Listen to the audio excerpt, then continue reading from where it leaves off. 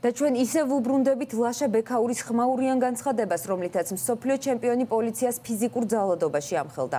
მსოფლიო ჩემპიონმა თბილისის საერთაშორისო აეროპორტი კომენტარის გარეშე დატოვა. ჟურნალისტების შეკითხვებს მხოლოდ ბექაურის მამამ უპასუხა, რომელმაც განაცხადა, რომ მამხილებელი პოსტი სოციალური ქსელიდან სპორტსმენმა მისი თხოვნით წაშალა.